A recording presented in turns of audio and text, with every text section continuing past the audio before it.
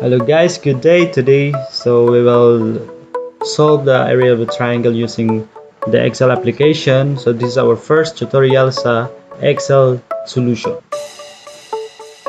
So first, kailangan natin i-identify muna yung mga given value like H sa B sa 80. So this is the mga parameters na dapat i-consider natin. Then of course, one of the most important is sa units ng mga parameters natin.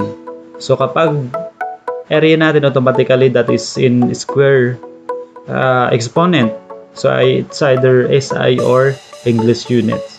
So as you can see, may parameters tayo na B, H, and 80.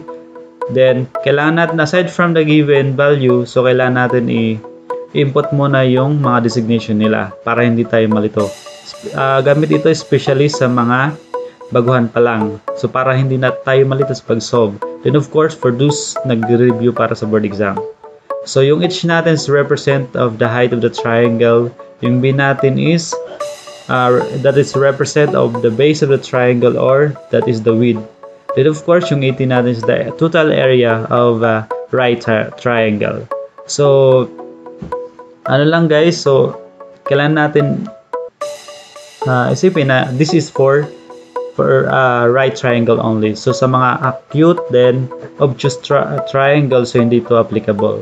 So yung formula ng right triangle natin is of course that is 1/2 times base times height. So sa pag-input sa Excel application natin, so sa formula mas madali yung pag-input. Instead na 1/2, gagawin nating 0.5. Okay? So mas maganda, kaya highlight muna ninyo yung mga given, so para hindi tayo malito. And 0.5 times sa Excel natin, instead na times natin is asterisk. Yung asterisk na yan is represent sa multiplication.